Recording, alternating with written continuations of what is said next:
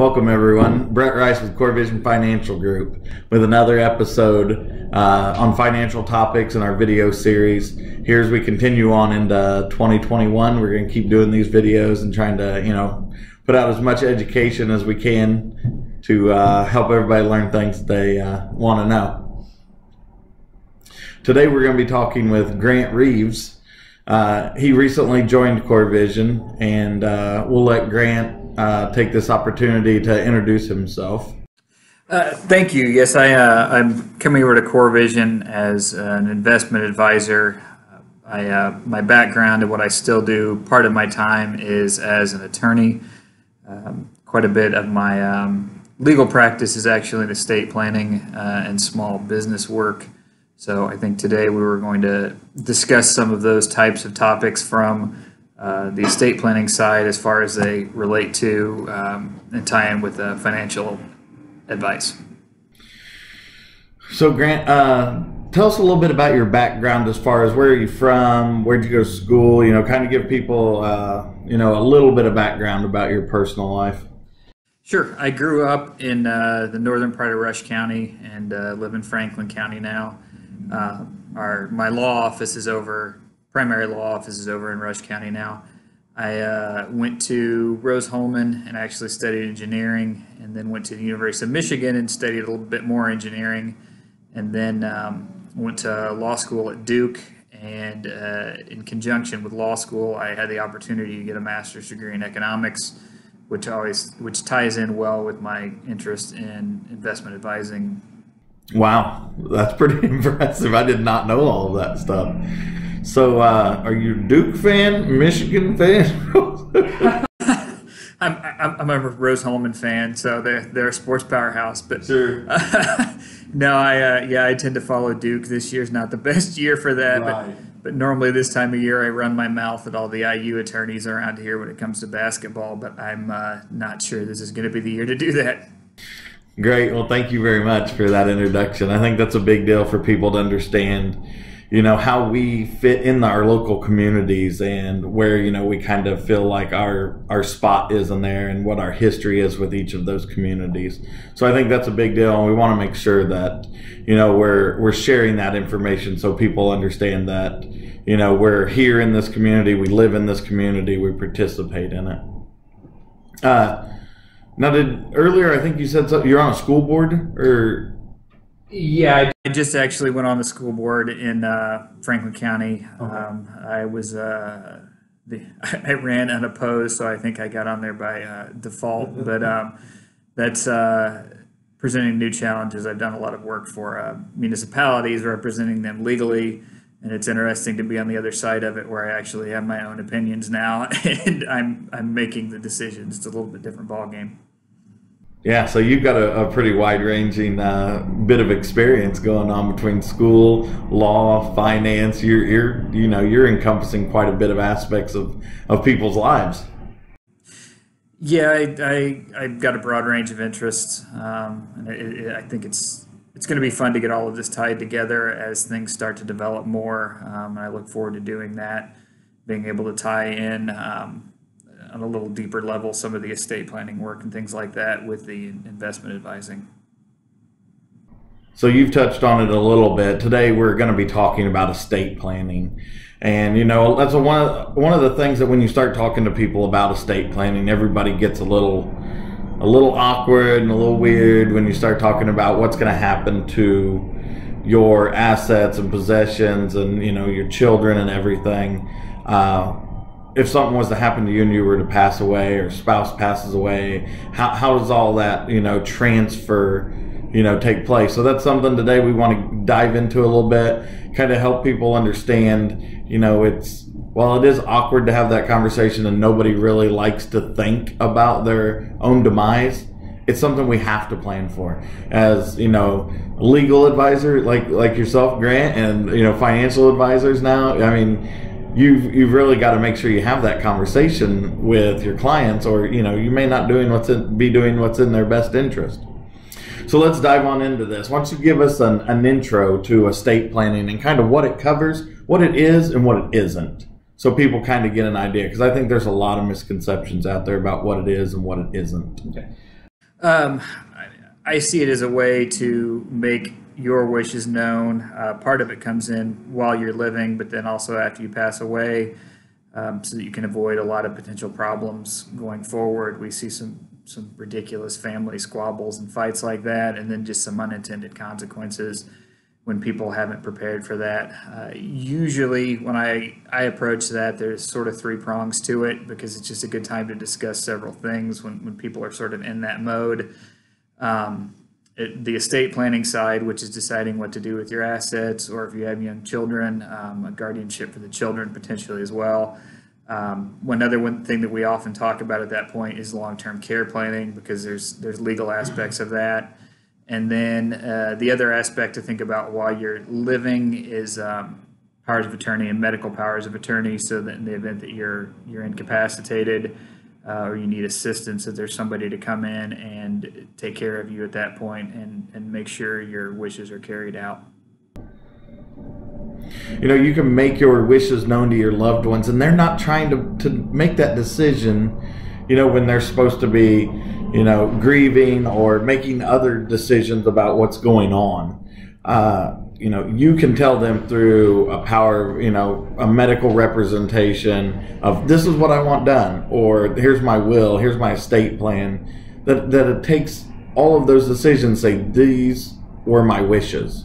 This is what I want done. So I think that's a big piece to just talk to there, because a lot of people are like, well, why do I need to do that? I'll be gone. Why do I care? Well, it's because you want to make sure your wishes are known and your assets are divided up the way you would have wanted them to be.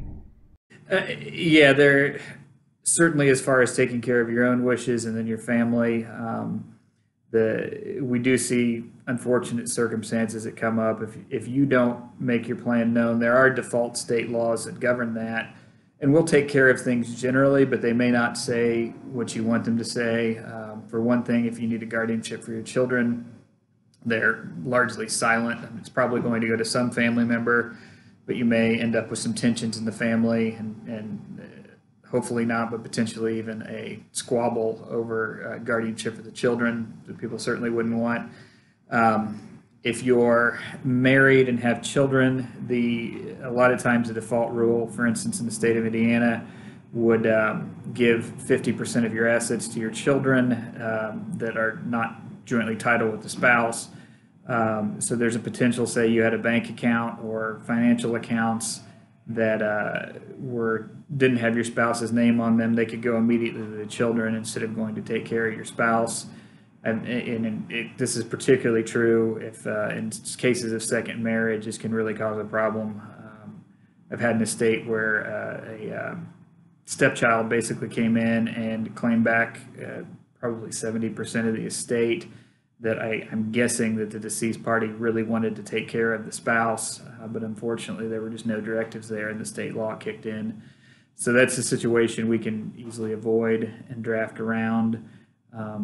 And then as far as the powers of attorney and things like that, it's a lot simpler to get those set up in advance. Unfortunately, if you wait until it's too long and you're incapacitated, it may get to the point where the alternative is to go get a guardianship in court, which is considered more complicated.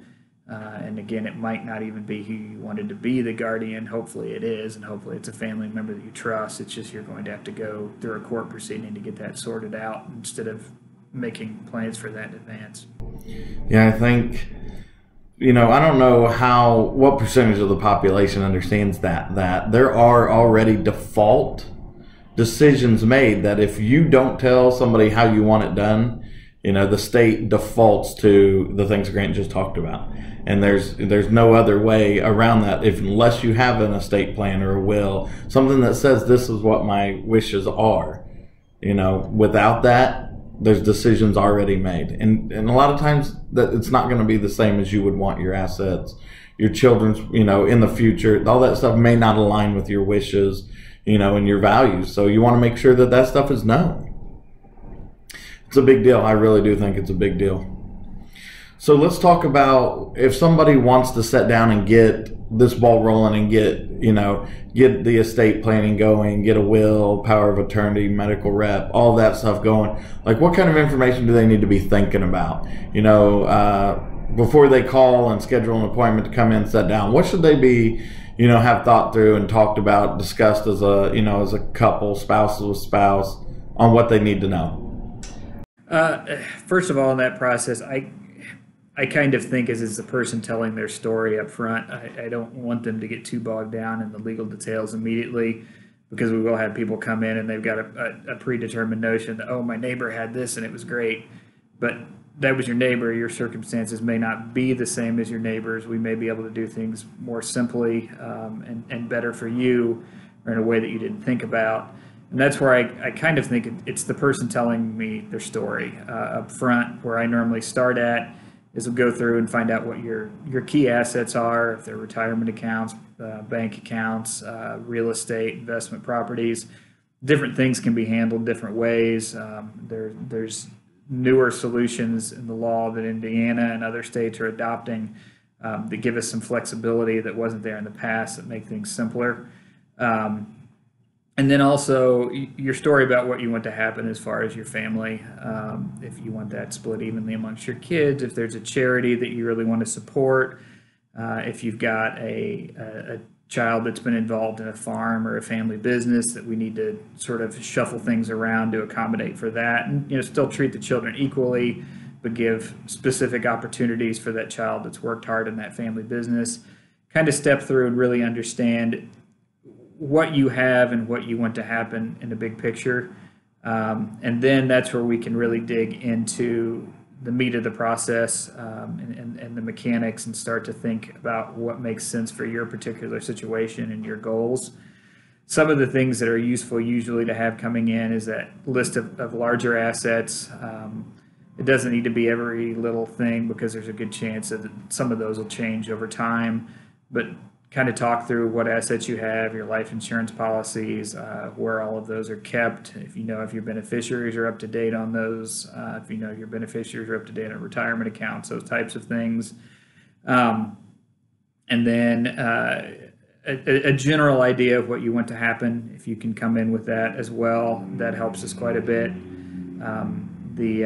And then there are some other technical details where we'll need to get into. If it's on a will, we'd have a personal representative, or you'll hear it called an executor as well. We'll want to talk about that, who would carry that out. On the power of attorney side, you'll also want to know who your power of attorney is, and on the medical side as well, on who you want to appoint as that. Frequently, that's going to be a spouse or a trusted relative. Often we can have a backup on that. One that is a little bit of a sticking point, because it's hard and it is really hard to think about, is a guardianship for children. And that's one that takes a lot more discussion frequently with spouses, trying to sort that out, because that is such a big decision that someone is going to be taking care of your children. And to the extent that you can think ahead on that, or think through that as far as a primary on that and a backup on a guardian. And we can talk more about that. Frequently, people want to have all of this when they first come in. We kind of talk through the process, and there may be a list that we give them, sort of call it their homework, that we give them a list of things that they need to send in to us so we can finish drafting up the documents. So Grant, that's great information. I think it's something that isn't widely shared. One of the things we keep touching on in this video series is this is all about financial literacy. I think there's a huge gap in the world on what people think of certain things, based upon what you've heard around the kitchen table and through friends at work and stuff, and how some of these things actually apply. You get what a lot of people like to refer to as the barracks lawyer. You always have the one guy at work who seems to know everything. Well, those people, obviously are not lawyers and such. So consulting with a professional is the best way to go. That's where you're going to get the best information, the most accurate information. So I personally think it's super important to make sure that you meet with a legal professional when you're trying to get these things in line. So let's talk a little bit though about what are some of let's get into the details a little bit, like when you start talking about trust and irrevocable and revocable, and some of the other details that are involved in these. Okay, certainly. Yeah, there is confusion over trust that we hear quite a bit. The two primary types, and you'll hear all sorts of types broken down within these that are probably a lot further beyond the scope of this video. But the would be a revocable trust versus an irrevocable trust, and the goals of those are quite different. Their purposes are different, and what they mean to the client's quite different. A revocable trust, strictly speaking, means it can be revoked, but that also means it can be easily changed at any time. It's not just that you can revoke it. You can go in and make edits to it. You can change who a trustee would be or where assets are going. It's a pretty simple process. We can just draft basically an amendment to that revocable trust at any point.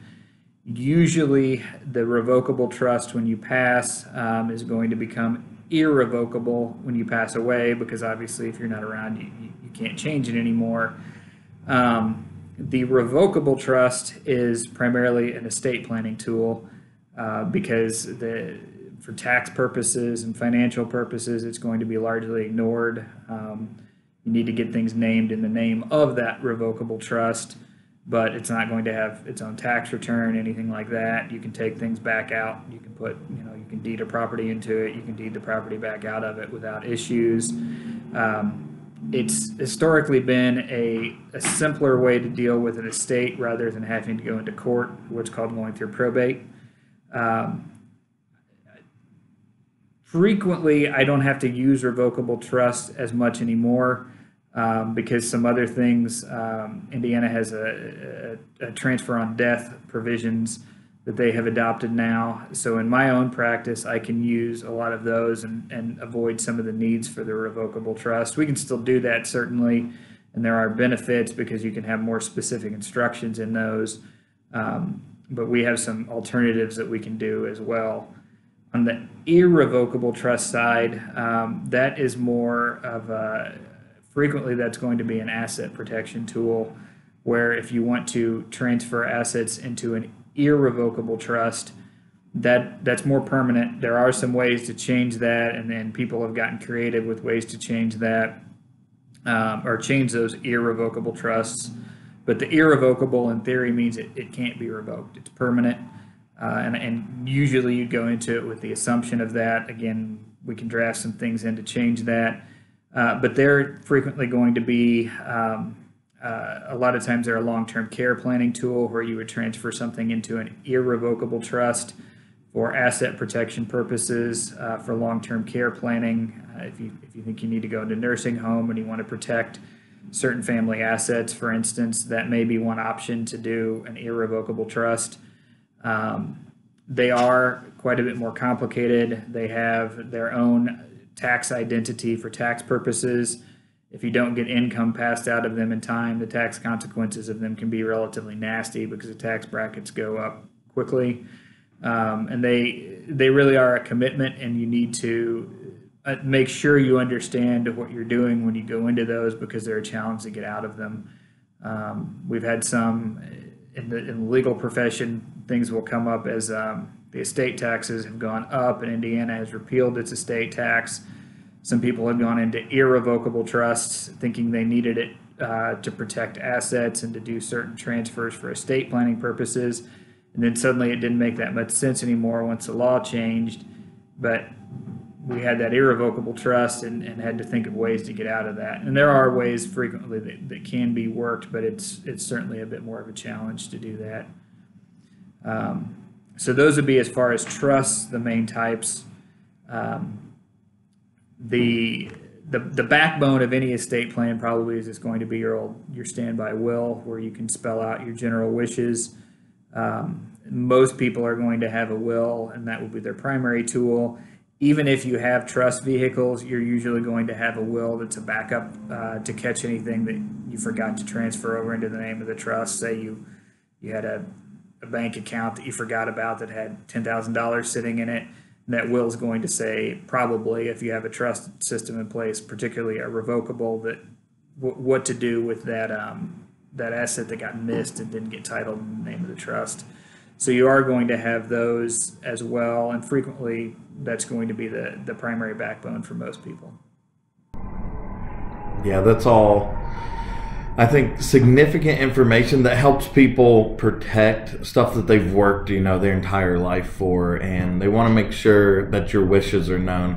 Like you talked about, just going through this process, and you make sure your wishes are known, so when something does happen, people don't have to worry about that stuff. To me, I think that shows how much you care about your family, is because you're taking the time to sit down, make your wishes known, but put this plan in place, so then that they don't have to worry about that. If you're a business owner, you create this plan that's in such a way that your family, who may not be involved in that business, knows probably very little about that business, doesn't have to get involved and spend their time trying to figure out how to run that business. There's so many things that this can help alleviate, so many problems it can help alleviate after your passing, that it's such a huge benefit. I really appreciate you taking the time today, Grant, to sit down with us and walk us through some of that information, trying to help us get that cleared up a little bit. Any last minute items you can think of that you want to add to this? I think there's some other topics we could cover, but we may be getting a little long for a single video. But perhaps we could loop back around sometime and talk a little bit more about long-term care planning options, and dig a little bit more into some of the power of attorney and medical documents briefly. One thing to keep in mind is of course, this is just general information. I'm not your legal counsel. You want to consult with your own advisor, or your own legal counsel in particular, to make sure the advice fits your particular situation. So I think that's about all I have. Thank you for giving me the opportunity to speak through this, and certainly hopefully this will be useful to the folks that watch it. Yeah, Grant, I really appreciate you taking the time and coming in and visiting with us. And like you said, these are general information. Always consult with your own personal attorney, your own financial professional, to figure these out. Everybody's situation is different. There's no cookie cutter that says, hey, this applies to me, to my neighbor, to the brother. That doesn't work that way. Everyone's situation is different. So yeah, great point on saying that, Grant. Really appreciate that. Once again, Brett Rice, Grant Reeves with Core Vision Financial Group, coming to you today to talk to you about estate planning. If you have any questions, our contact information will be here at the end. We're available on social media, by email, phone call. Please feel free to reach out and let us know if you have any questions about this. Thank you.